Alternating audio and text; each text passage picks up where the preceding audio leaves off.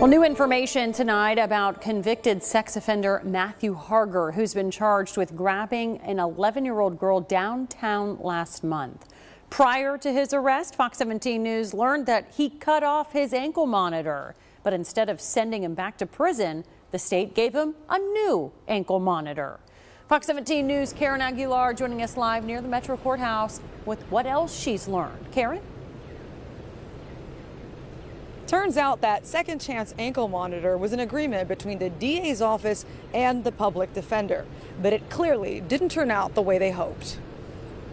Matthew Harger was convicted of groping 11-year-old Jessica Deese outside This Mart on Old Hickory Boulevard in 2012. She talked to Fox 17 about the impact of that assault.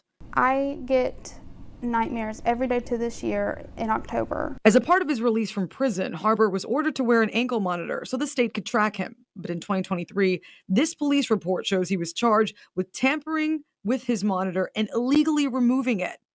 That should have sent him back to prison, but it didn't. Instead, he got a new monitor. I asked the State Department of Corrections why.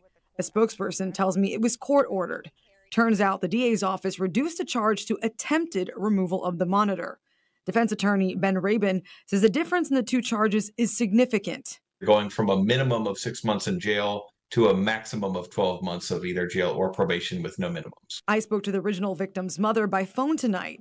She's livid. My reaction is anger and heartbreak.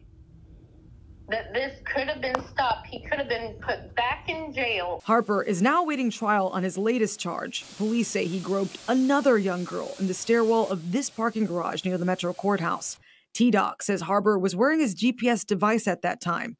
Ken Alexandro is a former police officer. The people who suffer for this are the citizens, because repeat offenders continually are released. Jessica Deese and her family are hoping it will be different this time.